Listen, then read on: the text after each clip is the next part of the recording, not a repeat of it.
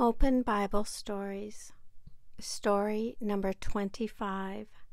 Satan Tempts Jesus. A Bible story from the books of Matthew, Mark, and Luke.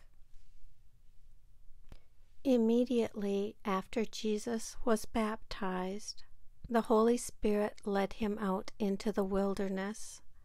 Jesus was there for 40 days and 40 nights. During that time he fasted, and Satan came to Jesus and tempted him to sin. First, Satan said to Jesus, "If you are the Son of God, turn these rocks into bread so you can eat."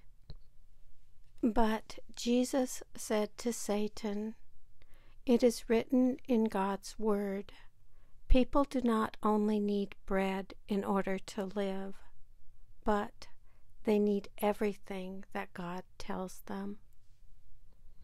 Then Satan took Jesus to the highest point on the temple. He said to him, "If you are the Son of God, jump off to the ground, because it is written, God will command his angels to carry you so your foot does not hit a stone."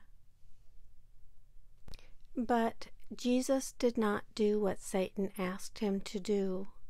Instead, he said, "God tells everyone, do not test the Lord your God." Then Satan showed Jesus all the kingdoms of the world.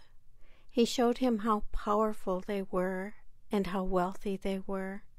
He said to Jesus, "I will give you all this if you bow down and worship me." Jesus replied, "Get away from me, Satan."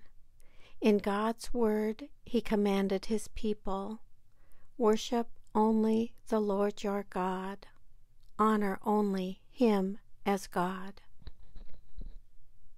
Jesus did not give in to Satan's temptations, so Satan left him. Then angels came and took care of Jesus.